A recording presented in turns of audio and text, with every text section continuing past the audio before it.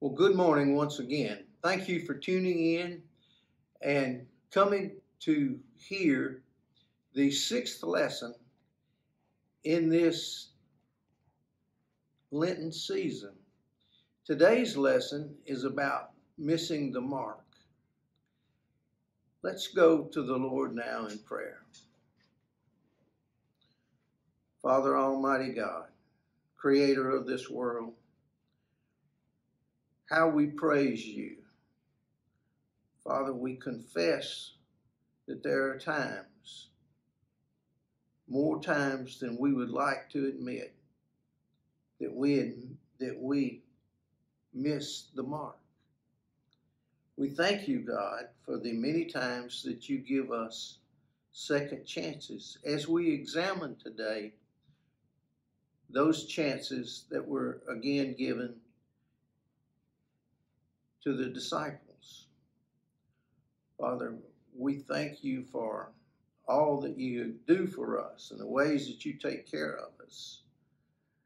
Now, Father, we pray that you show us where we have failed you and forgive us for that failure and help us to grow.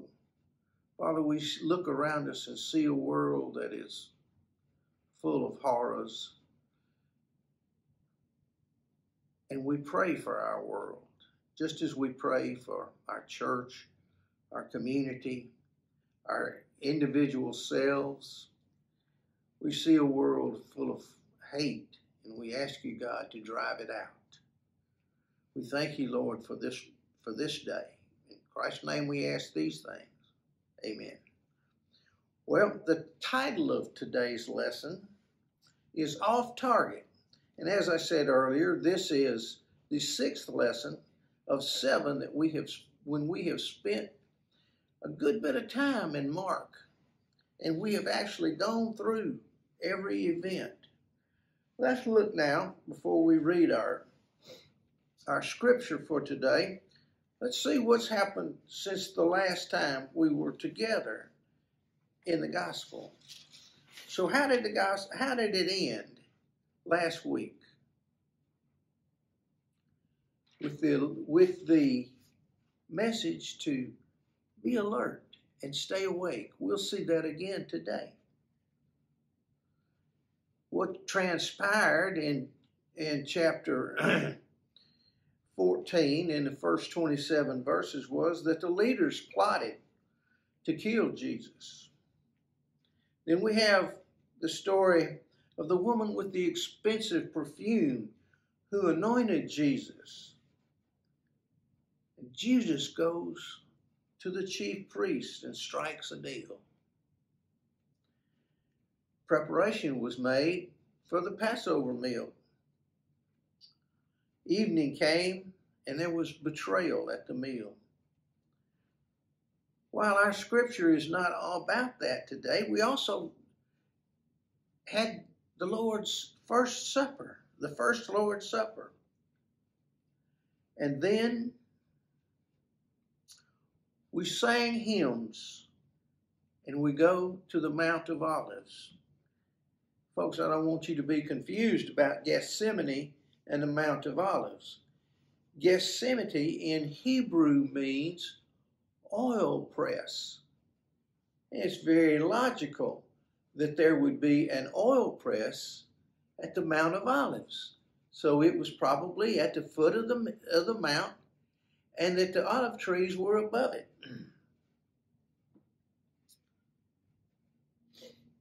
Listen to what Jesus had to say as we read Mark 14, verses 27 through 42.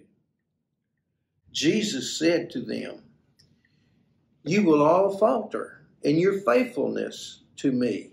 It is written, I will hit the shepherd and the sheep will go off in all directions. But after I'm raised up, I will go before you to Galilee." Peter said to him, "Even if everyone else stumbles, I won't." But Jesus said to him, "I assure you, on this very night, before the rooster crows twice, you will deny me 3 times. But Peter insisted, "If I must die alongside you, I won't deny you." And they all said the same thing. Jesus and his disciples came to a place called Gethsemane. Jesus said to them, "Sit here while I pray." He took Peter, James, and John with him. He began to feel despair and was anxious. He said to them, "I am very sad. It is as if I am dying. Stay here and keep alert." Then he went a short distance further and fell to the ground. He prayed that if possible, he might be spared the time of suffering. He said, "Abba, Father, for you all things are possible. Take this cup of suffering away from me. However, not what I want, but what you want." He came and found them sleeping. He said to Peter, "Simon, are you asleep? Couldn't you stay alert for 1 hour? Stay alert and pray so that you won't give in to temptation. The spirit is eager, but the flesh is weak." Again he left them and prayed, repeating the same words. And again, when he came back, he found them sleeping, for they couldn't keep their eyes open, and they didn't know how to respond to him. He came a third time and said to them, "Will you sleep and rest all night? That's enough. The time has come for the human one to be betrayed into the hands of the sinners. Get up, let's go. Look, here comes my betrayer." This is the word of God for us, the people of God, and thanks be to God. What a heartbreaking story is found in these words. We see that Jesus just flats out, just speaks right up and tells them, you're going to falter in your faithfulness. And yet, look what he tells them after that. "But after I'm raised up, I will go before you to Galilee." He didn't say, "I'll hold it against you the rest of your life." He didn't say, "Do me once and I'm turned away from you." He instead went to Ezekiel, and where it's quoted that I will hit the shepherd and the sheep will go off in all directions. The sheep will scatter. Peter, in his ever confident voice, says, "If everyone else stumbles, I won't." Because we know what comes. Isn't that heartbreaking to us when we look at Peter? We hear the words that Peter, "If I must die along with you, I won't deny you." This conversation took place between the meeting room where they enjoyed the Passover meal and the garden. This was as they walked along. This conversation took place. And so when they went to the Garden of Gethsemane, Jesus said to them, "Stay here, and I'm going to pray." Then he called the three that were closest to him, Peter, James, and John, and called them with him. What did they want? What did he want them to do? Simply to be there to comfort him. Do we often call on our friends when we need comfort? Absolutely. And then we see the human side of Jesus. As he prayed to the Father, he begged God, Abba. That's a word that would be like Papa or Daddy. To take this from him if it was at all possible. That was the human side of him. And what was it he didn't want to go through? He didn't want to go through that time of suffering. Now, folks, we know what that time of suffering entailed because we have the ability to look back at the scripture. But he knew. He also knew. And he The human side of him wanted not to have to go through with that if there was any other way. But the godly side of him said, not my will, but thine be done. Wow. Wow. So when he aimed at the mark of doing God's will, he hit the mark right square in the middle of the target. His friends, however, were asleep. They couldn't stay with him and comfort him during his time of need. Have your friends ever let you down? I'm sure at some point some friend has not lived up to what you expected them to be. But he kept praying 3 times for 3 hours, an hour each time. He prayed and came back each time, and finally the time was there. And that's where our scripture ends today. Get up. Look here. Here comes my betrayer. But if the truth is told,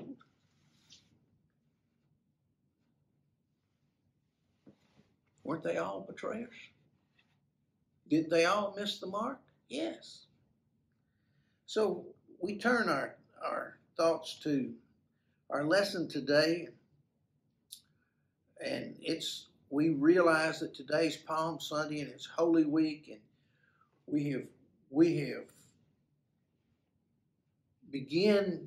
Palm Sunday began with a promising start, the triumphant entry into Jerusalem, but the week didn't turn out too good. A lot of times we think about our lives and how we have missed the mark. And we think about those that are around us that maybe have missed the mark.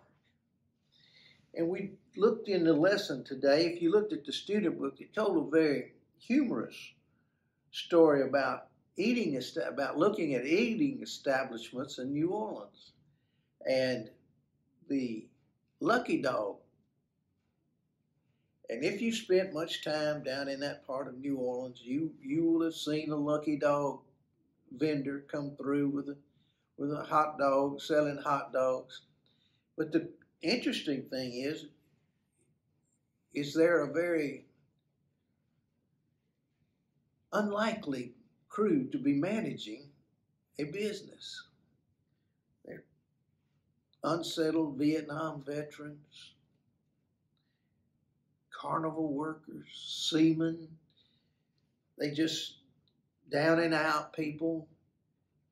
And yet somehow they manage through the Lucky Dogs to be able to get back on their feet. And so there've been all kind of stories about them leaving at the end of a shift with the profit, with the proceeds, and getting on a bus, leaving town. But there's also those that have worked for Lucky Dog for years and years and got themselves out of poverty that way. So there's all kinds of folks. In the teacher's edition, that writer talks about hitting the mark and giving a speech to a group of well-heeled businessmen that seemed to need a little enlightenment and a little more lighthearted approach to her message. So let's read what she drew from some resumes, and she shared this with the crowd she was speaking to. This is lifted straight from some resumes. Wholly responsible for 2 failed financial institutions. Failed the bar exam with relatively high grades. It's best for my employers that I not work with people. I have an excellent track record, although I'm not a horse. Instrumental in running the entire operation for a Midwest chain store. Please don't construe my 14 jobs as job hopping. I never quit a job. The company made me a scapegoat, just like my 3 previous employers. Of course, the people at the luncheon laughed, and they had faced and looked at these kind of resumes before. The 12 disciples were so much like that. Fisherman, tax collector, warrior. They just never fully understand. But God was so generous. Jesus was so generous and consistently forgiving them and giving them second chances. There is a second chance that is described in Luke, and it is the parable about a owner of a fig tree and the gardener that tended to it, and for 3 years it didn't bear figs. And the owner of the fig tree said, cut it down. But the gardener persisted and asked him to give him 1 more year, that he would dig around it and fertilize it, and perhaps it would grow figs. That was the fig tree's second chance. Folks, how many times does God give us a second chance? Over and over and over. We confess where we fail him, and we start again. That's our lesson of today. We know we have kind of gone through where we what's happened between then and now about our lesson. Peter just was bound and determined that he wasn't going to fail Jesus. At that moment, his spirit was eager, but his flesh was weak when the time came. Wow. As we could look back over the last weeks, we could realize time and time again, the disciples didn't understand. 3 times on the way to Jerusalem, he told them what was going to happen. And 3 times they refused to believe it or accept it. Sometimes we ourselves are full of doubt. We want to control our own future, and that's what they wanted to do. Some people fear failure. Other people fear success. Too often, we fear things that we ought not to fear. So we see that, would you say that the disciples were lying to themselves or to Jesus? All of the Rudyard Kipling says, of all liars in the world, sometimes the worst are our own fears. Either way, fearing or lying, the disciples were moving toward their lowest point. And we know what happens after that. Let's ask ourselves some of the questions that are in the student book and in the teacher's guide.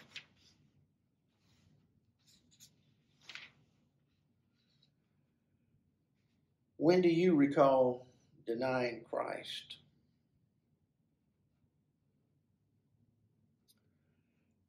How have you experienced his forgiveness and been given a second chance? Wow. How have you missed the mark in your discipleship journey, particularly in the area of your prayer life?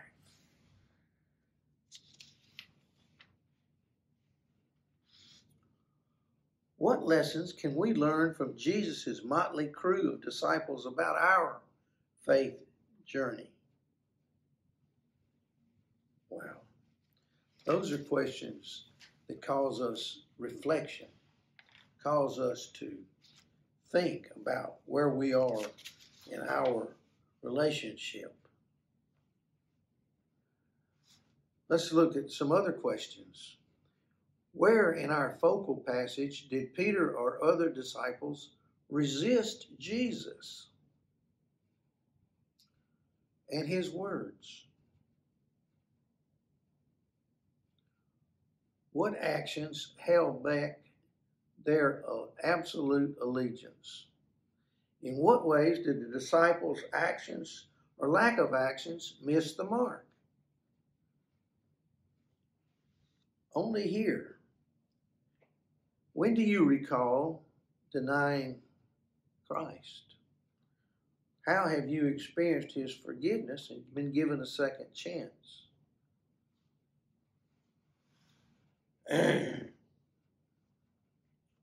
What did the disciples do with their second chances?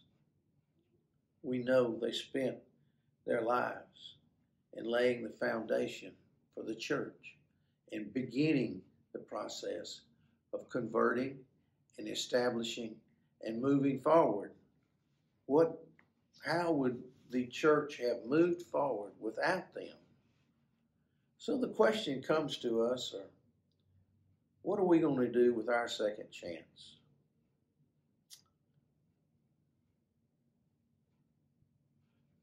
Lent is supposed to be a time of reflection and self-examination. And yet here we are on Palm Sunday. I hope by now we've reflected some and we have identified some areas that we need to improve. I certainly have taken a bigger part in more time in self-examination in my life this Lent, maybe more than any I can recall recently. And I am committed to that growth. I hope you are too. How does this particular season of the church year help us faithfully embrace the second chances God gives us? I could tell you about the second chance I was given some 14 years ago when I had open heart surgery and didn't know whether I was going to even make it through the surgery or not, and how coming out of that surgery and the recovery time, I cherished every minute here on this earth and tried to make the most of them. And I have really tried to improve year by year in my relationship with God and my relationship with my fellow man. What do we need to let go of in order to receive the gift of new opportunities? Wow. Can you recall when someone gave you a second chance? Maybe you messed something up and they just overlooked it and told you, patted you on the back and said, you'll do better next time. What is the relationship between forgiveness and second chances?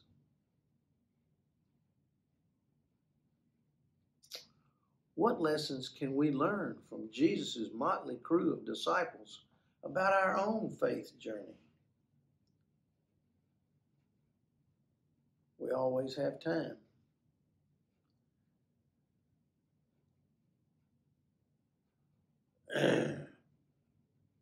Next week's lesson is the last one in this quarter's exploration of Mark. I have really enjoyed it, by the way.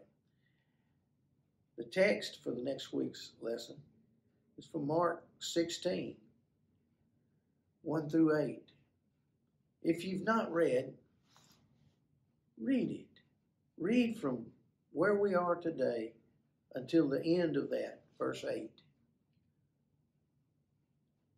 Let's now go to the Lord in prayer. Almighty Almighty God, on this day, your Son Jesus Christ entered the holy city of Jerusalem and has proclaimed King by those who spread their garments and branches along his way. Let those branches be for us signs of his victory, and grant that we who bear them in his name may ever hail him as our Lord and follow him in the way that leads us to eternal life. In Jesus' name we pray. Amen. Thank you again for tuning in, for welcoming me into your home. If there's any way that we here at the First United Methodist Church in Brookhaven, Mississippi can assist you, please feel free to contact us. Thank you again.